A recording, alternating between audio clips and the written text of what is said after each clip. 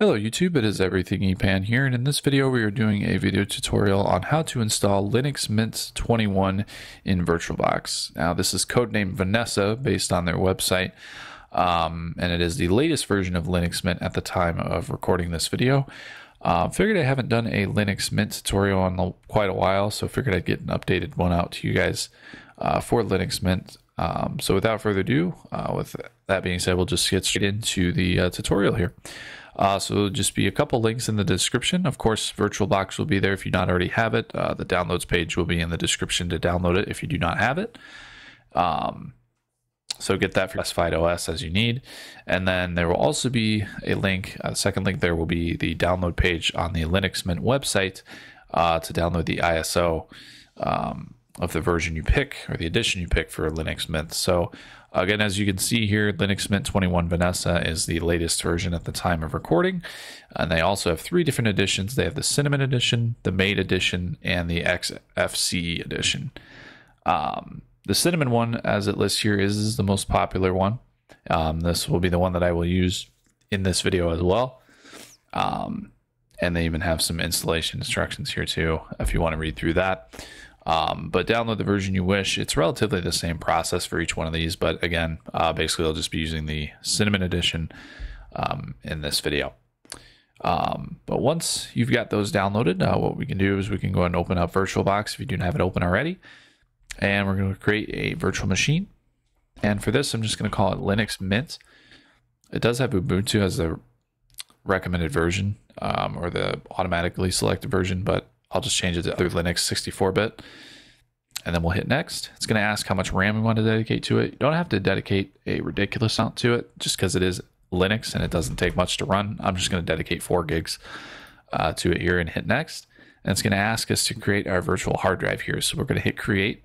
You can pick any file type that you wish.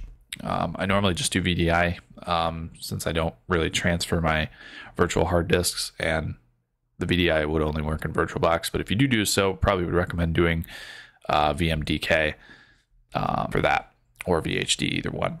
But pick your file type that you wish, hit next, and then this one doesn't really matter either. You can read up on what each of these mean. Basically, dynamically allocated uses however much the virtual hard disk takes up as it goes. Fixed size, it will just, whatever you set it to is what it will set it to on your computer. It'll just take up that much space at the start of it. I'm just going to select dynamically allocated. You can pick either one. Go ahead and hit next. And then it does recommend here, this is for the size of the drive. It has a recommendation at 8 gigs. You actually need at least 15 gigs of virtual hard drive space to install Linux Mint. So I'm actually going to make this a 20 gig hard drive. I would recommend at least a minimum of 15, but 20 would probably be best just in case to have a little bit extra space. Go ahead and hit create. It's going to create a virtual machine here.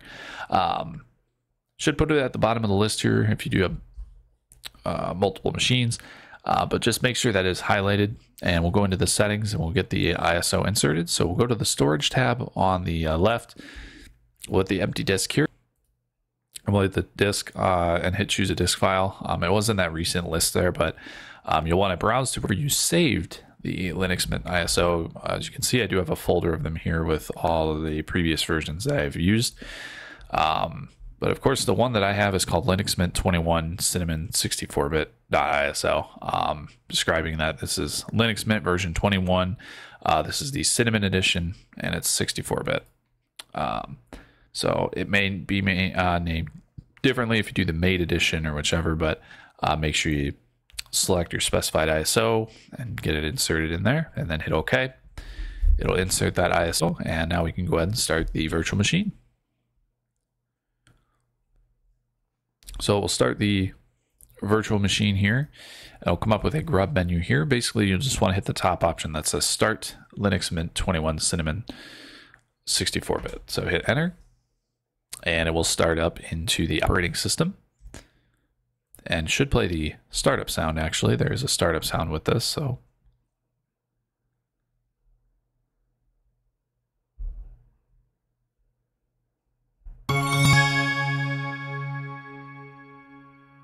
and there you go, it did play through there. So loads up into the operating system here. And the thing, of course, about Linux that most of you may already know is with versions of Linux, of course, Linux Mint and Ubuntu, just to name a couple, you can actually go ahead and test the operating system without installing it.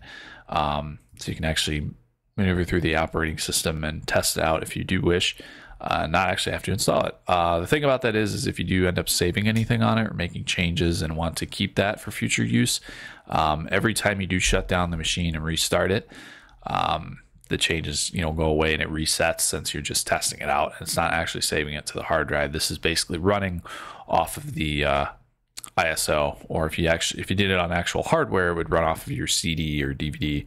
They have this burned too. But for this, of course, we're here mainly for the installation, so we are going to go through the installation tutorial. So basically for this, just double click on the install Linux Mint disk right there, and it will launch the install wizard.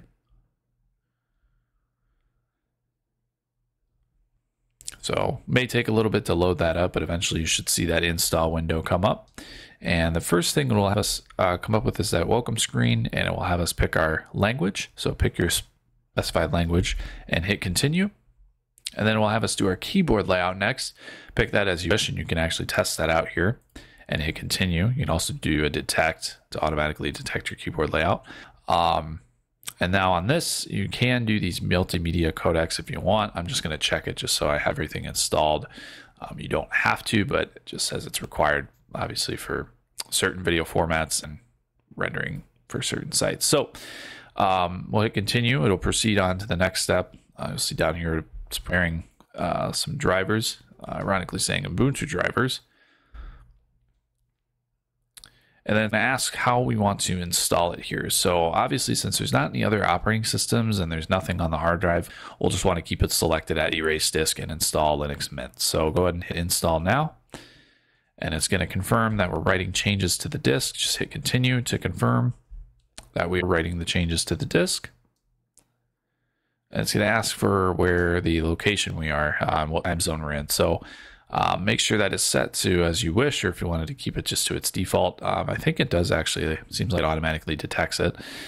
And then go ahead and hit continue. And then this is where we're going to set up our user accounts. So it asks for your name personally here. So I'm just going to go ahead and just type my name. And I'm going to call the computer name, just going to call it Linux Mint. And then the username, it does have it in all lowercase. That is how they do their usernames, is to be in all lowercase. And you do have to have a password to continue. So make up any kind of a password that you want.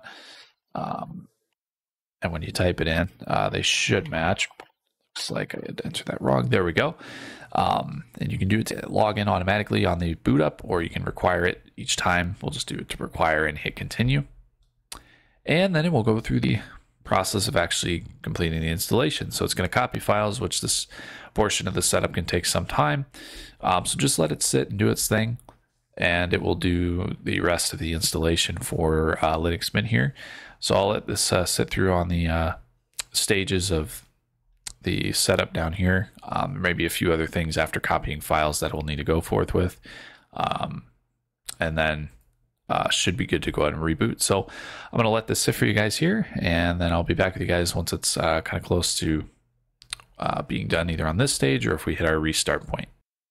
All right, so it'll go through a few more things on the setup here, and then it should come up with this prompt that says that the installation is complete and that it's finished, and that you can either continue testing or do a restart. So we're going to go ahead and do the restart here. So we'll hit restart now. And I'm actually going to remove the, there we go. It does tell us to actually remove the installation medium, and I think it actually does it by itself at times. So once that's taken care of, just hit enter. It's going to go ahead and reboot the virtual machine here, and should load up into Linux Mint. So I'll add the boot logo, and then I think the sound either may play now or after we log in. So it should come up with the login screen here. Just type in the password that you had associated with the account and hit enter, and it will have us log in.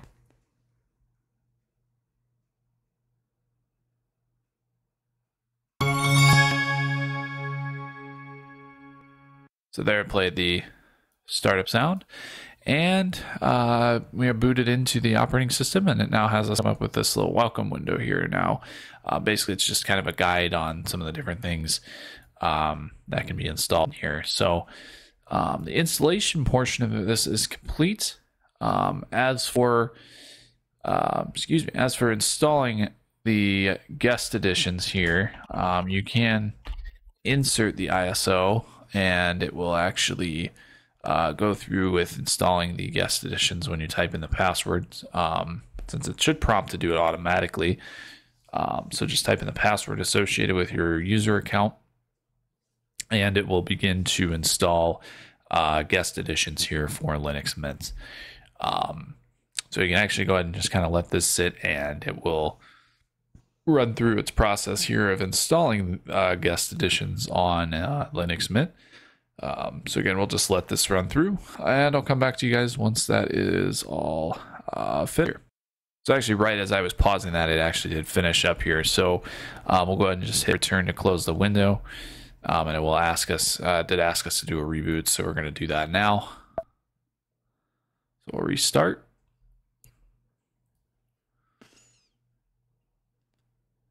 And we'll come up with boot logo once again, and then should prompt us to sign in. So we'll type in the password associated with the account and hit enter.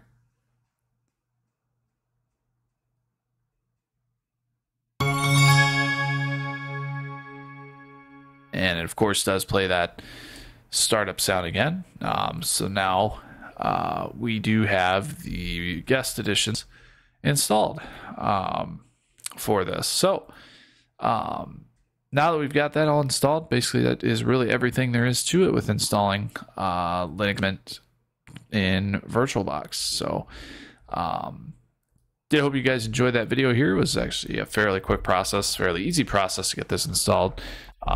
Very similar to, of course, previous versions of Linux Mint. So if you guys did enjoy this video, certainly can leave a like down below. If you do have any future video suggestions, have any ideas for future videos, you can leave a comment down below with your suggestions or anything you'd like to comment.